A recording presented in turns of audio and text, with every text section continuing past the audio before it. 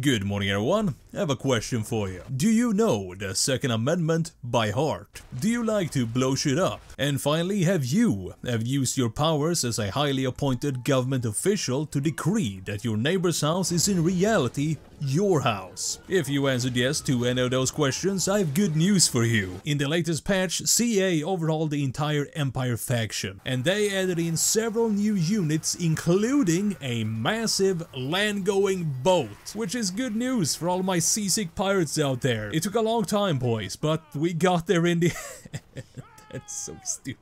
They did also add a brand new legendary lord that we won't be playing because I only have eyes for one man, and he is the Emperor himself, and his name is Karl Franz. Much like the Holy Roman Empire upon which it is based, we use a combination of swords, muskets, black holes and techno-sorcery to force our will upon an unfriendly world. We do this not because we want to, we do this because we have to. And also because we really want to. Our fractured state is surrounded by the undead, orcs, ogres, beastmen, sentient trees, hippies, dwarves, the French, the Russians, and probably a bunch of other things that I have completely forgotten that I exterminated in a prolonged artillery barrage. So, if the Empire is going to continue to exist in this cold, harsh world, it is going to need a firm hand to point the way. We do this by showing the local rebels that while their input in questions of state is appreciated, it is not needed and definitely not wanted. Rebellion is a disease and high explosive ordnance is the cure. So with our lands back in line again, we cast our eyes further northwest to the city of Marienburg. Our first move of the war was taking the mountain fortress of Berg-Bresse. We did this in the hopes of luring out the Marienburg army to face us in the field. When they refused to play ball because they're a bunch of goddamn cowards, we fell back again to entice them to come out and retake their fort. This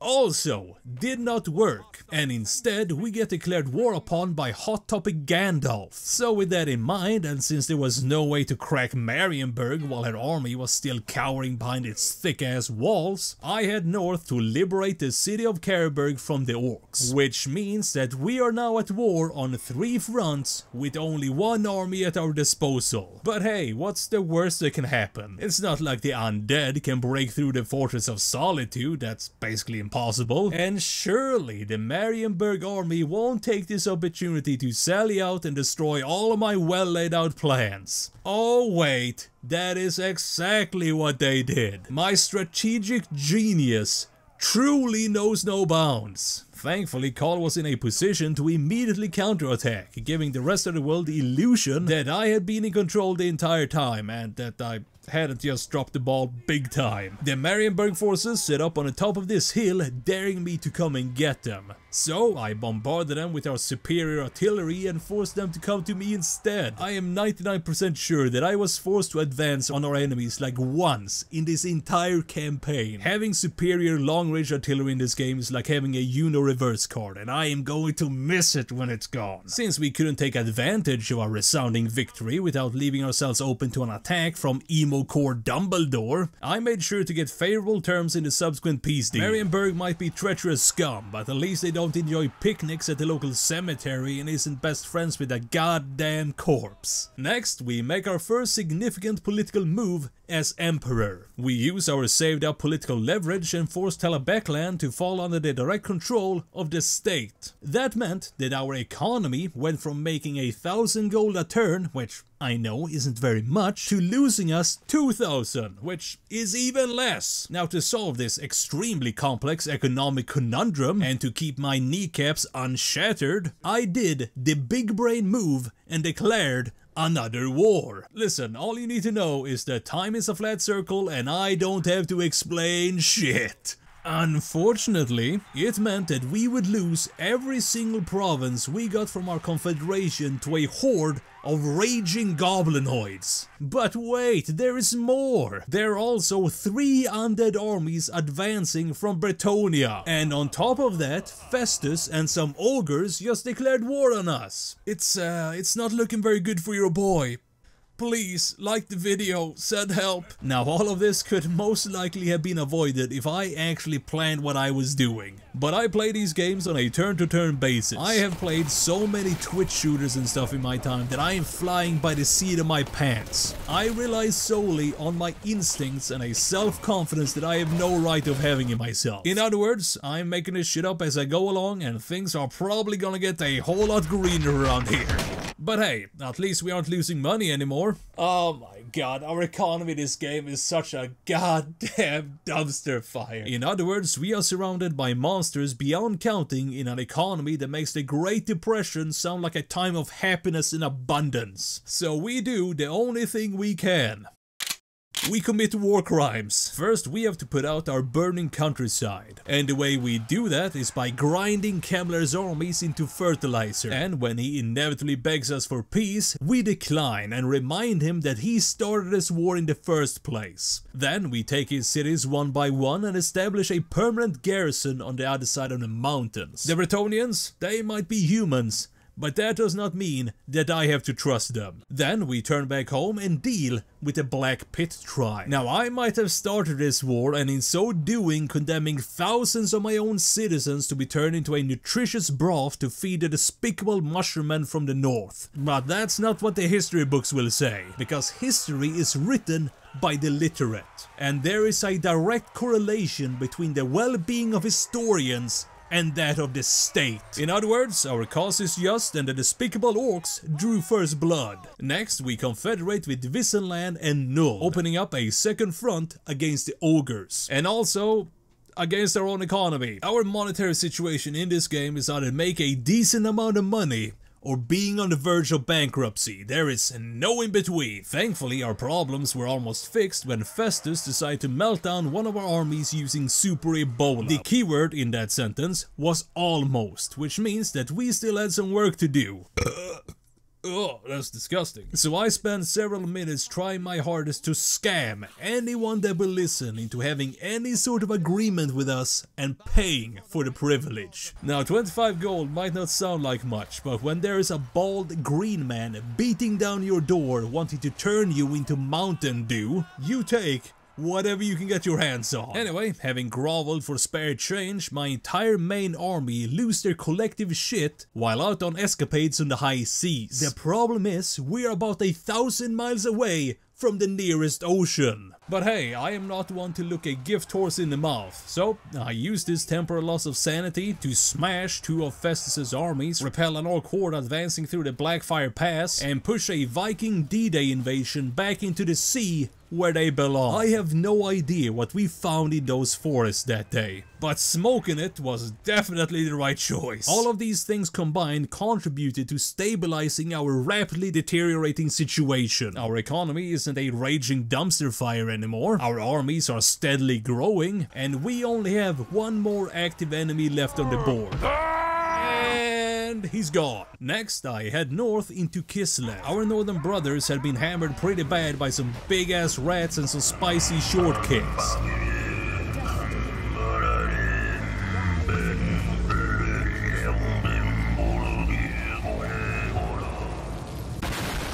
So I decided to channel my inner American and spread some freedom, brother. This would also give us an excellent opportunity to try out our newest invention, the land ship, which is a ship that goes on land. It's not very complicated and I absolutely adore it. It does come with a cannon and several men armed with anti-material rifles, which was a fact that I completely ignored in favor of ramming it through our enemy's lines at close to escape velocity. I realized that that is not how you're supposed to use it, and I do not give a shit. Having introduced ourselves to the Northern Hemisphere, we confederated Ustland in order to have a base of operations from which we could conduct the war. Now that was a lie. I did it because I could. With our northern borders safe, we turned south to deal with the last two people who had any sort of chance of actually standing in our way. Tweaker Tree and Vlad von Dorkenstein. Now Vlad is actually kinda scary, I'm not gonna lie, because he is basically as strong as us. And also because he looks about as old as I feel when I realized that it was 25 years ago that Heroes of Might and Magic 3 was released. We had a good run, boys, but it is time time to start planning our burials. I know that tombs have fallen out of fashion in the last couple of thousand years, but I'm thinking about bringing it back. What do you think? Should we crowdfund a tomb?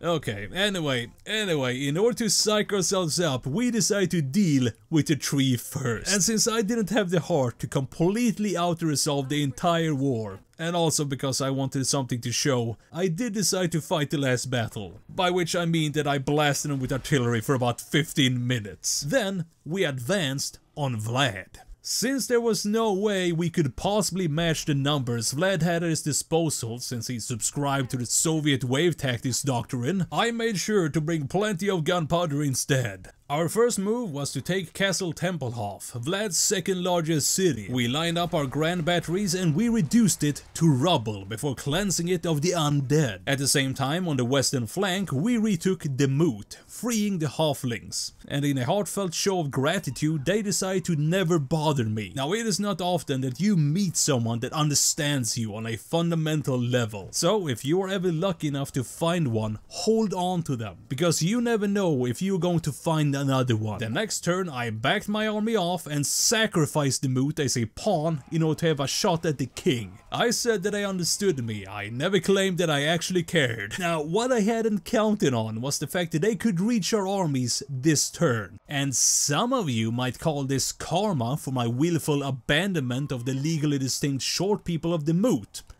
And I do not appreciate it. Being the Emperor means that you have to make some tough choices. Abandoning the halflings wasn't one of them, but I want it on record, okay? I want it said. Now, losing a whole third of our combined armies would be pretty bad for the war effort. So, I decided to fight it out. Since they had to come to us, we maximized our chances of winning by positioning our army at the edge of a swamp to take advantage of the difficult terrain.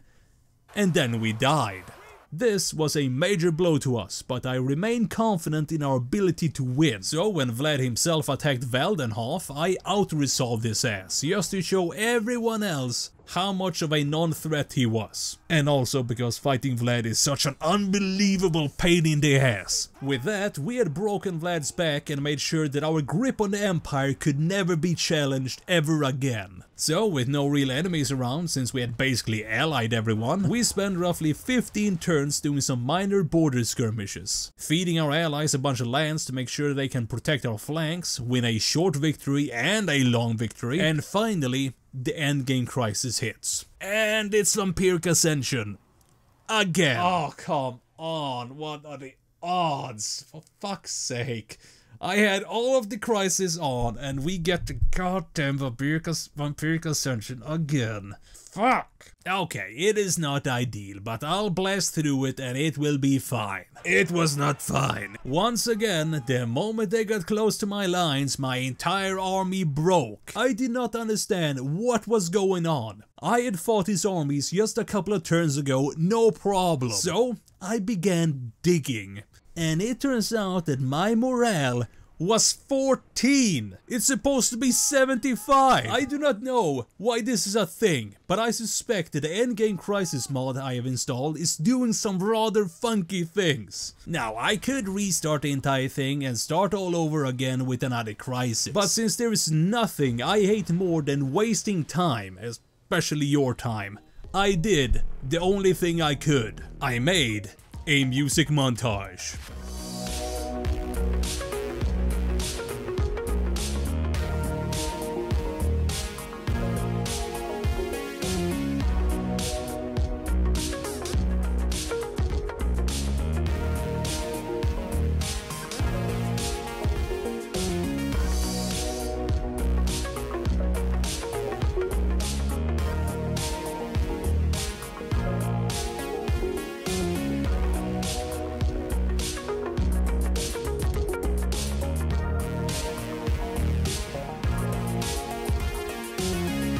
And that is all I got, so thank you all so much for watching. Don't forget to subscribe if you haven't, and I will see you in the next one.